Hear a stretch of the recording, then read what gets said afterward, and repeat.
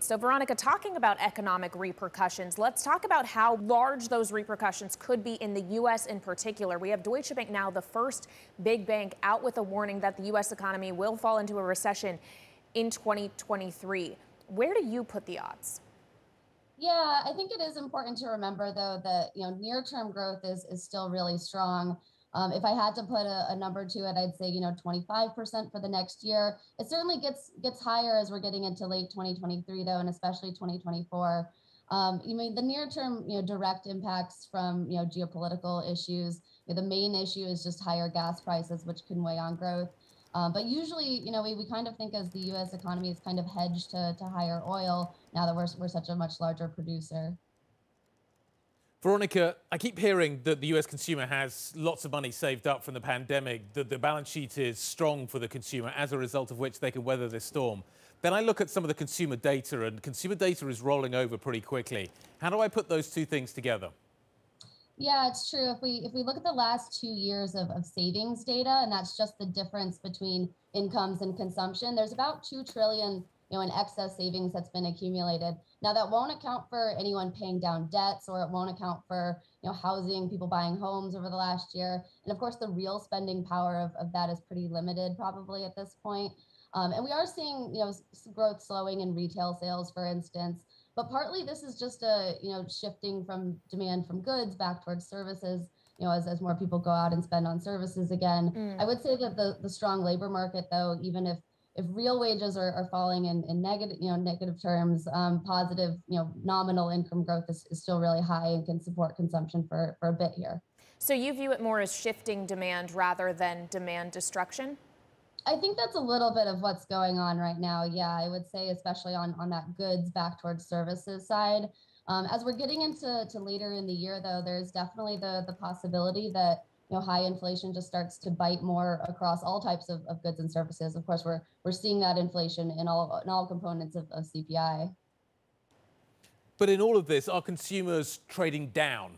Are they buying less expensive goods, less expensive services? I'm looking forward to the earnings season. I'm trying to understand what companies are going to be seeing right now. Consumers, obviously, a huge part of that equation. What do you think consumer behavior is going to be delivering in terms of the value of goods that are being purchased, the types of goods that are being purchased? How changeable is consumer behavior right now? Yeah, it's a great question. And we don't really have great insight in the aggregate data on that type of behavior. If people are buying the cheaper option versus the more expensive one. I would say, though, that, the normal, parts of consumption that we would see as more discretionary, something like travel or recreation, we can actually see a lot more strength in there, just over the summer as people are going on vacation again. They might be, less sensitive to price increases if you haven't had a vacation in 2 years. All right, Veronica, obviously you're at Citigroup Global Markets. You work with Andrew Hollenhorst, who was out with that monster call for 4 consecutive 50 basis point rate hikes from the Federal Reserve. That's on the hiking side.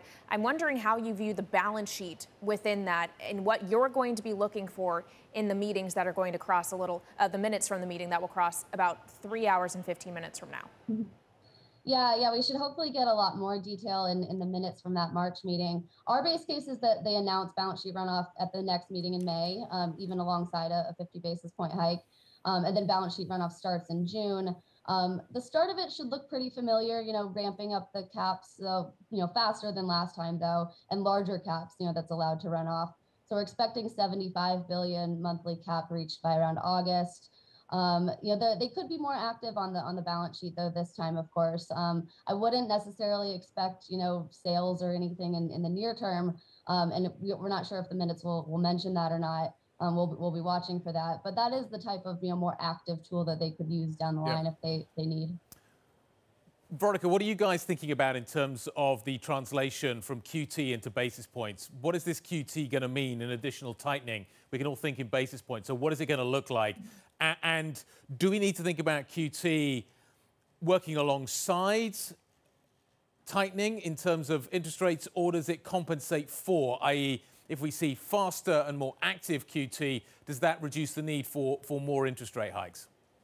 Yeah, that's a really important question, because if we go back to the last QT cycle, there was this sense that balance sheet would just run in the background, and the primary tool, of course, would be rate hikes. And I think that's still true.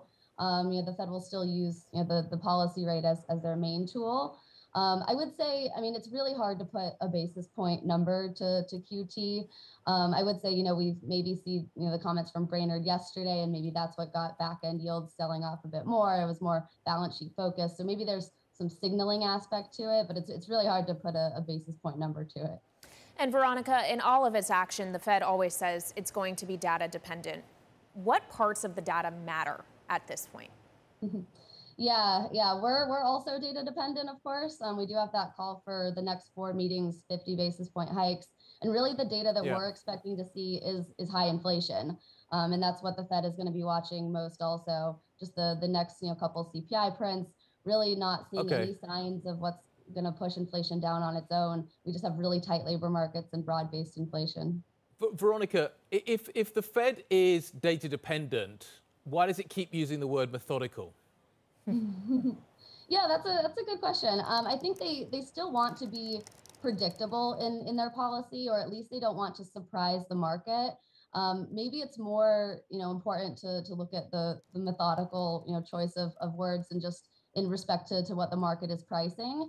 If the market is pricing a more aggressive Fed, I think they'll see that as methodical, and they'll meet that expectation.